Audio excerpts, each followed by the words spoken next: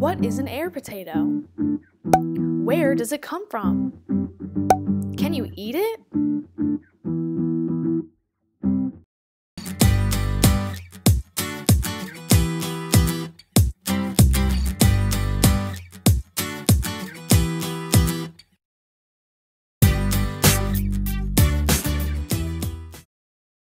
The air potato is a creeping vine that is able to suffocate trees, bushes, and entire forests in a matter of months. They are members of the yam family and native to Asia and sub-Saharan Africa.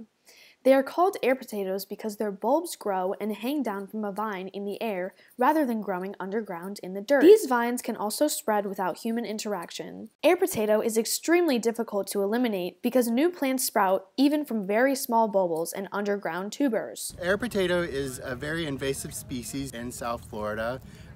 It tends to overgrow native plants and vegetation, shading them out and causing a lot of destruction of the environment. The air potato sprouts from underground and has stems that can grow up to 70 feet in length, along with rough, dark brown skin and speckled dark brown spots known as bulbils. They also have heart-shaped leaves that are arranged along the stem and attached with long stalks. The air potato leaf beetle is a tiny red and black species of beetle that was introduced in 2012 to feed on air potato plants and help control them from spreading. For the past 2 years, government scientists have been unleashing them on public lands across Florida with the hopes that they would devour the weed before it suffocates even more trees and plants, and they have been very successful. Air potato is an invasive plant of Asian and African origin that came to this country about 100 years ago. Now it is almost everywhere in Florida.